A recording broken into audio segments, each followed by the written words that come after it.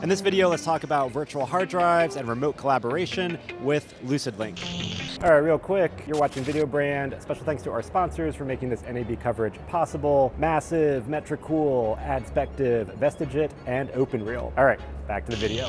All right, I'm here with Matt from LucidLink, and we're gonna talk about virtual storage. But first off, you wanna give a high-level overview of what LucidLink is?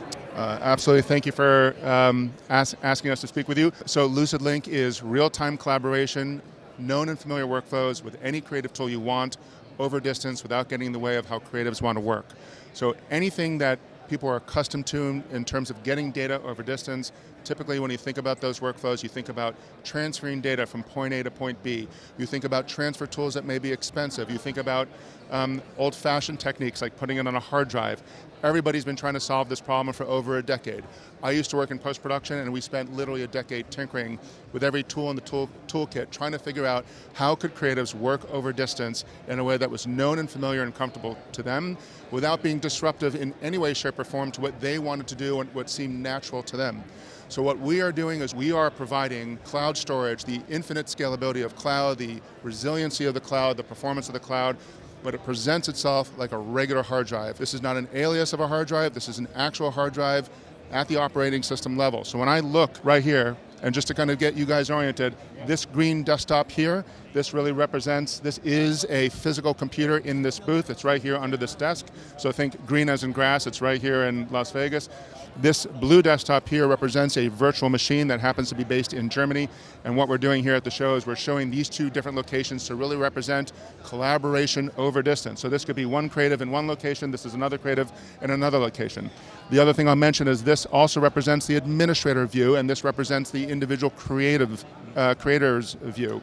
So first and foremost, if data lives in our LucidLink file space, it presents itself like a regular hard drive. So without downloading, without syncing, without downloading or syncing, I open up my hard drive, I can browse into some content, and since I haven't needed to download or sync or pre-warm the data in any way, shape, or form, I can actually go into the data, open up, and I am playing this directly from the cloud. I did not download, I did not sync, it wasn't necessary to do that in any way, shape, or form.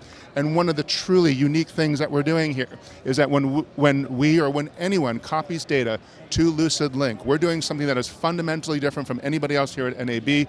We are taking this data and we are slicing it into tiny fragments.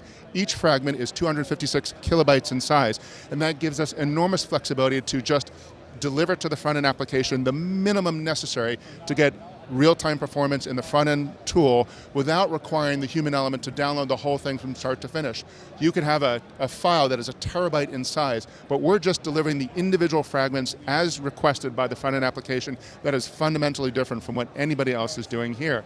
Now, of course, you're going to ask yourself the question, great, this is terrific, but what if my bandwidth is completely inadequate? That's the obvious question. I knew your head was going there. I could see the wheels turning.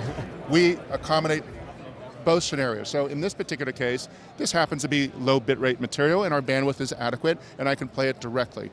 When we pull down those fragments individually, just what's needed for the front-end application, we're writing it to our cache. And the front-end application has no idea what's going on, is completely ignorant of the fact that this data is actually in the cloud.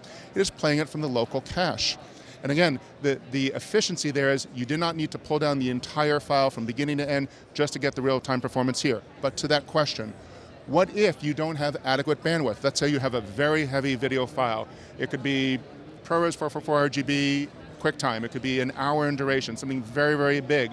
And let's say my bandwidth down is absurdly poor, 10 megabits down. Obviously, the laws of physics apply. You're not going to get real-time performance for something that heavy if your download bandwidth is that poor.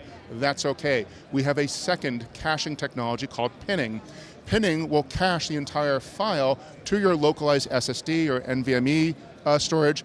However, we are telling everybody here that that is fundamentally different from a conventional download. If you download something, that file is now out in the wild. You have no control over it anymore. So certainly from a security standpoint, from a content security standpoint, there's nothing you can do about that file, and you cross your fingers and you hope that file stays in careful hands. But if data is pinned, you're not breaking the collaborative workflow. If you make any changes to that file, if you change the file name, you change the metadata, you add metadata, you subtract metadata, every collaborator in the world who's also working with you will see those changes near instantaneously, and if the administrator takes access away, maybe the job is done, the project has concluded, that data, even though it's pinned, is completely inaccessible, poof, and it's gone. Fundamentally different from the conventional approach of downloading something. So that's why it is not downloading at all. You're not breaking the collaborative chain when you pin something in the event that you have completely inadequate bandwidth. So those are two caching technologies that are quite unique to LucidLink. It's caching it on the fly, or it's caching the entire file, and that's called pinning. But the fundamental difference here is that collaborative workflows can happen with a mouse click directly from the cloud without doing all the stuff that, frankly, we've all been taking for granted for over a decade. And take it from somebody who spent a lot of time in post-production trying to figure this out and make this better and reduce friction. This is the answer, and this is why I came to LucidLink. That's awesome. Now, with the pinning, you have the control where you could pin file, folder, like if you're, I'm actively working on this stuff and I have bad internet, I need to pin this. That's on a file level control. Basically. File or folder, right click, you choose pin, and that will pull down the data. You can actually go back to your front-end application simultaneously and continue to work while the data is being pinned in the background. And again, I also want to emphasize that you don't have to pin. That's only when the heaviness of the data exceeds your download bandwidth. That's how you would solve the poor bandwidth problem. But for the most part, you can just play the data directly from the cloud, assuming that your bandwidth is adequate for the bit rate of the content that you're trying to play. What's sort of been the kind of decent minimum baseline for bandwidth to have, assuming you're not doing like ProRes 4444 or something? Doesn't matter. All that matters is if you have bandwidth that is equal to or greater than the bit rate of the content that you're trying to play, then you'll be able to get real-time performance directly from the cloud. If I have something lightweight, like XCAM 50 megabit, right, and if my bandwidth is greater than 50 megabits, let's say it's 100 megabits, most people's homes have at least that in a regular home environment, you should be able to play that content directly from the cloud without necessarily downloading it first. And so you're mounting it, it's mounted as a hard drive, it appears like any other hard drive on your computer. If you're also, so when we're talking about video files, media files, if you're doing project files, it's just a hard drive like any other hard drive, so if you were collaborating on project files, a Premiere project, a Final Cut library, that's still on you to manage how you want to, as far as like making sure like two editors don't try to work on the same project file. Correct. So thankfully, all that intelligence is actually owned by the front-end application. So in the case of Adobe Premiere Pro, that tool is actually managing who has write permission to a particular project file, who has read-only permission to a project file. That would extend to really any creative tool. So we're not getting involved with that by design. We're really the collaboration infrastructure. That's what we're providing. The creative tools, they've got all that domain expertise in the creative tool. They know how to manage that in a shared storage context. And we're on a PC right now. What are the other We support all three operating systems, Mac, PC, Linux as well. The way you get to the content, the way you mount the LucidLink file space is through our installed desktop client. You authenticate with your user. You either use a LucidLink user as part of a LucidLink group. We also provide single sign-on integration with both Okta and Azure AD. Once you authenticate, the administrator is provisioned access. You get access to the content. Then it just appears as a hard drive. And from that point on, the workflow is entirely consistent with what creatives already know how to do and do well. Cool.